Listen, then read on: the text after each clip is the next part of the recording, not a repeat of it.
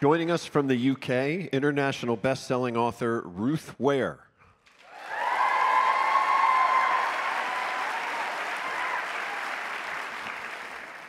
Oh my gosh, well, I have been sitting backstage, listening to all the talks and marveling at this stellar lineup and trying to figure out how on earth I ended up on stage following so many of my own literary heroes. It is maybe appropriate, therefore, that I would like to talk to you this evening about imposter syndrome.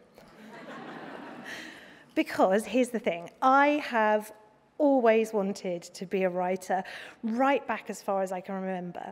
I was always scribbling little stories that grew into longer stories, and finally, by the time I was a teenager, into, I guess, book-length things, maybe not books. All through my teens and my 20s, I was writing and writing, but for some reason, I never tried to get published.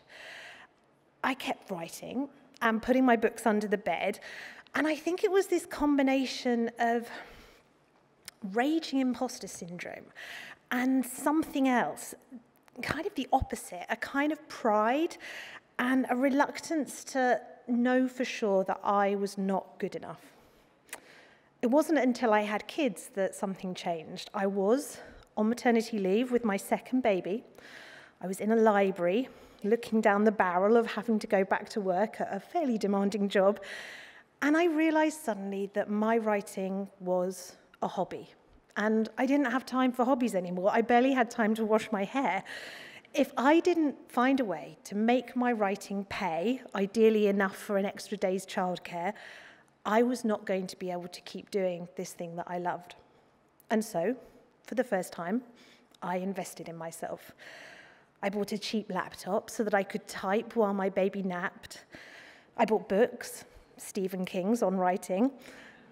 I submitted, and I got rejected.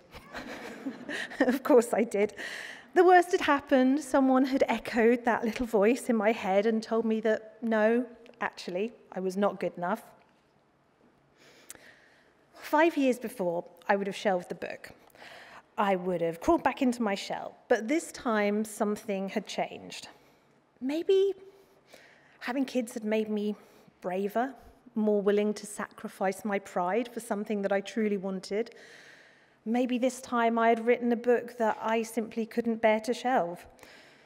Whatever the reason, I kept revising, I kept submitting, and eventually I found an agent and a publisher, and 15 years later, here I am. Of course, that little voice in the back of my head saying, is this really the best you can do? That little voice has not been silenced by being published. It has stayed very loud. It has given me some pretty sleepless nights, mostly at 3 a.m. in the morning when I'm too far through a manuscript to quit. But it has also pushed me to try harder, to hone my craft. I think it has made me a better writer. And for that reason, I never want to silence it, or not completely. But there is another reason why I want to keep listening to that voice. And it's one that is not actually about me at all. Because the flip side of the question, why me, is the answer, why not her, or him, or them? Because the truth is, I have been astonishingly lucky with my career. I've been lucky with my books, I've been lucky with my timing, I have been lucky most of all with my simply extraordinary publisher, the reason we're all here tonight. And there are plenty of amazing writers who haven't been as lucky as me, writers who fully deserve a place at the table, but who haven't been given one for whatever reason. And that is something that I never want to forget.